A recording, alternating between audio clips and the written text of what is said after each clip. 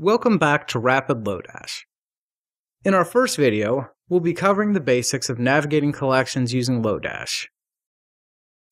At a basic level, collections are simply arrays of objects. Lo-Dash gives us a number of functions to easily work with this common programming concept.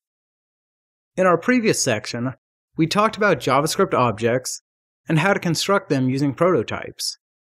We worked with object keys and values, and used Lo-Dash to handle different data types. We learned how to copy and clone data, as well as entire objects. Finally, we applied some of these techniques to avoid code duplication in our JavaScript objects. In this section, we'll look at collections. We'll start by navigating collections to find the objects that we want. We'll learn how to filter data in collections, and to categorize data in our collections. We'll also look at how Lo-Dash can help us generate randomized datasets from our collections. Finally, we'll apply the MapReduce programming model to our collections to perform efficient data crunching. To get started, we'll open up our node REPL environment with the node command.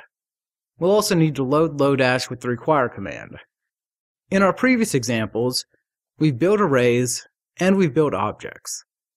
Let's put it together now and create an array of the dinosaurs that we have in our park. We'll create an array with 5 dinosaurs in it. Each dino has a name, a species, and a holding pin. Let's try to get some data from our collection. We can get an element by using its index. What if we want to get several dinosaurs in one operation? We'll use Lo-Dash's at function. We can pass it a collection and a list of indices of elements to get. As we saw with arrays, it is common to have a collection, but not to know the index of the data that you want.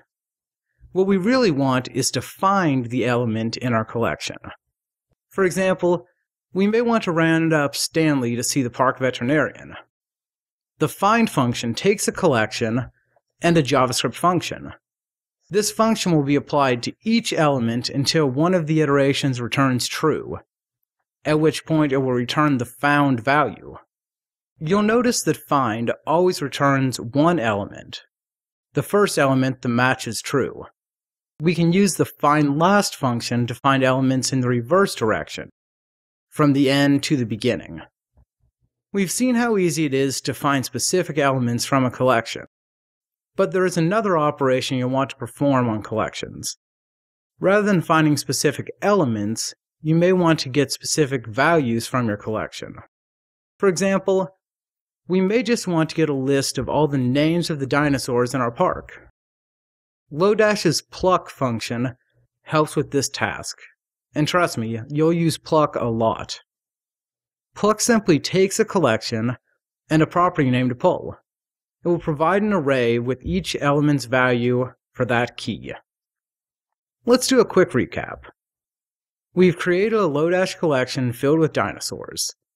First, we learned how to get data from a collection by its index. Next, we used find and findLast to search for single elements in our collection.